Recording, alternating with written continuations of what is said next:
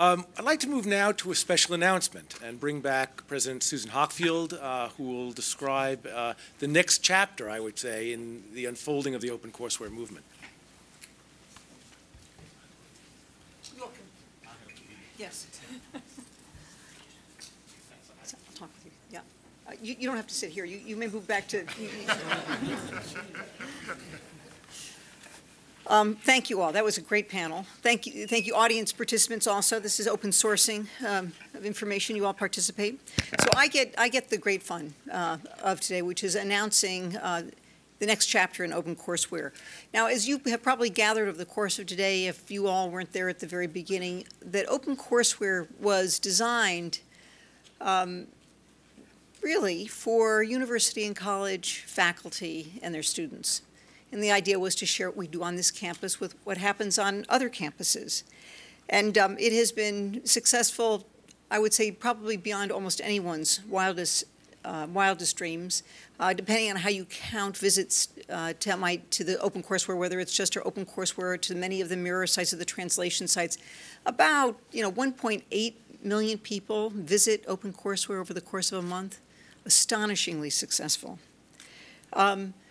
Among the perhaps more surprising statistics from OCW are that, first, about 60% of the use of OCW is coming from outside of the United States. And even though it was designed for college and university professors and their students, about half of the users of OpenCourseWare are independent learners. That, I have to tell you, is the most surprising statistic for me. Now, among these independent learners, or people who don't fit in that category that we imagined would be the recipients of OpenCourseWare, are on the order of 15,000 high school participants a month, about 5,000 students and 10,000 teachers. Now, we have to remember that OpenCourseWare is MIT coursework. It's not standard, this is a pretty high-level coursework, and it's was a bit, I would say, surprising and encouraging to all of us to learn about the use of OpenCourseWare by high school students and high school teachers. As many of you know, that as demands for educating in the United States, teaching to the, educating to meet tests, all kinds of demands on education, many schools have cut back on their programs for talented and gifted students, and what we have heard from high school teachers and students is that they are using the OpenCourseWare materials to supplement their standard high school curriculum in ways that are no longer possible just using their own materials. And one of the questions that we looked at with OpenCourseWare is how could we serve this particular population better, and how could we inspire them? So today we're announcing the new chapter, the next chapter in OpenCourseWare, which is a new program. And it's, I would say, we would call it a pilot program, although it's so well developed that it's a little bit larger than a pilot. It builds on the foundations of OpenCourseWare with the goal of making OCW more accessible and more useful for high school students and teachers. It's called Highlights for High School. Highlights for High School is a customized portal into OCW, into its content that's been designed specifically to meet the needs of high school students and teachers. And our idea is to share MIT's expertise in the trove of exceptional teaching resources that exist on OCW in a way that will better serve the high school students and teachers who have interest in and hunger for these materials.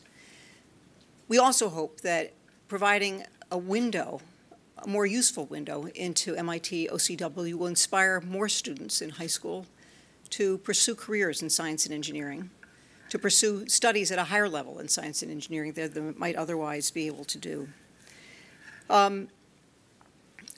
OpenCourseWare, there'll be a little video in a minute telling you about the details of it, but as I said, it's a portal specifically designed for high school students and their teachers.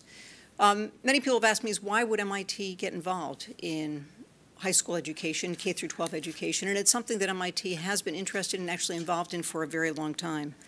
We have a distinguished history and tradition of public service. In the 1950s, MIT, in collaboration with the Physical Science Study Committee, transformed high school and college physics education through the PSSC curricula.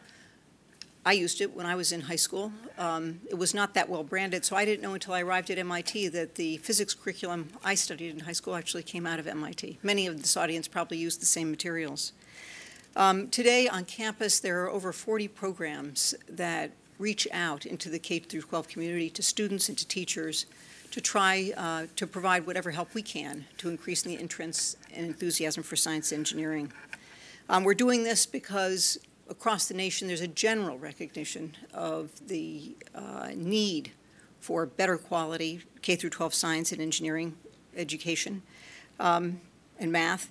And let me just read from a speech that Bill Gates gave at the National Education Summit on High Schools in February 2005 that kind of casts our dilemma in particularly stark forms. When I compare our high schools to what I see when I'm traveling abroad, I'm terrified for our workforce of tomorrow. In math and science, our fourth graders are among the top students in the world. By eighth grade, they're in the middle of the pack. By 12th grade, U.S. students are scoring near the bottom of all industrialized nations. In a survey in the Chronicle of Higher Education in January 2006, about 32% of college faculty thought that high school students are only somewhat well prepared for college studies in math and science, and only 5% found their students to be well prepared. I think at this point almost everyone recognizes that this is a national problem, and I would say in the eyes of many, including myself, this is a national crisis. Highlights for High School represents a small step on the part of MIT to help address this important challenge. And over the next couple of months, as we roll out for use Highlights for High School, we're going to be using our portfolio evaluation tools to measure access to the site, efficacy of the site, the impact of the program, to understand what works and what doesn't, to inform us as we move into the next stages. Highlights for High School was developed with the help of MIT faculty, MIT students, high school teachers and high school students, and we welcome many of the people who helped put together Highlights for High School here today. Of course, none of these kinds of efforts come without cost, and Highlights for High School was made possible by generous financial support by many people, and I want to comment particularly on Charlene and Derry Capsinell, who are with us today. Charlene and Derry, great to have you with us as we launch the next chapter. Barry and Stacy Newman and the Lord Foundation, whose chairman Sheldon Buckler was with us today. Sheldon, welcome to MIT. Thank you for your help. And next, we're going to show you a very short video that gives you more details about Highlights for High School.